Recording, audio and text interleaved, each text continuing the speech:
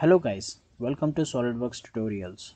In this video we will see how to design this part using SolidWorks software. Before starting the sketch, let us have a clear look at the drawing first. Here it is a cylinder and the dimensions of the cylinder are as follows. The diameter of cylinder is 100 mm and the height of the cylinder is 140 mm. Also there are two extruded cuts inside the cylinder.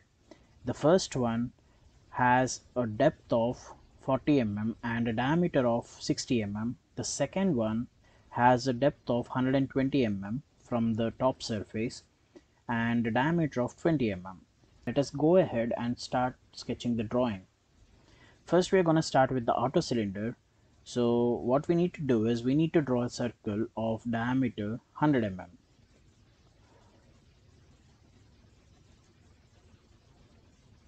Create a new file and it's going to be part.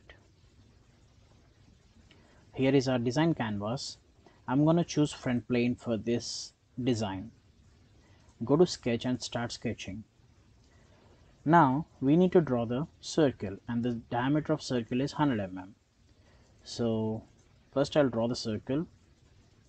Click OK. Now I'm going to go with smart dimension. As you can see, the sketch is underdefined. We need to make it fully defined. So go to smart dimension and enter the value as 100. So the diameter is 100 for this circle. I'm going to use extruded boss or base option, and the distance or depth is going to be 140. The end condition is blind, so I entered the value as 140. Click OK. Now we have a cylinder of depth 140 and diameter 100 mm. In this drawing you can see that there is an extruded cut of 40 mm depth and 60 mm as diameter. So I'm going to draw this circle on the top surface of about 60 mm diameter. So select this surface and right click on it and choose normal to. Now this surface is normal to the screen. Go to sketch and click on sketch. Now I'm going to draw a circle of 60 mm.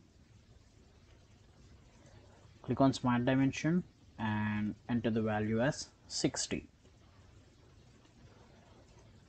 Now for this sketch we are going to use extruded cut, as it is an extruded cut inside the solid cylinder.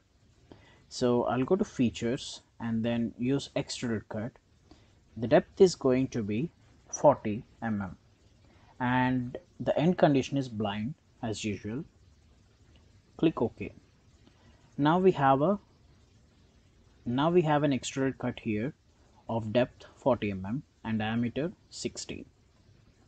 Also we have another extruded cut of 120 mm as depth and 20 mm as diameter. If you see clearly, here it is 120 mm and here it is 40 mm. What we are going to do is we are going to start the extruded cut from this surface. So we are going to subtract this value from this value. The depth of this comes as 80. So I'm going to select this surface, right click on it and choose normal to. Go to sketch and I'm going to draw a circle of 20 mm here. Go to smart dimension,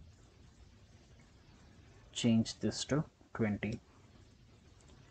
Now the whole sketch is fully defined and I'm going to use extruded cut option here.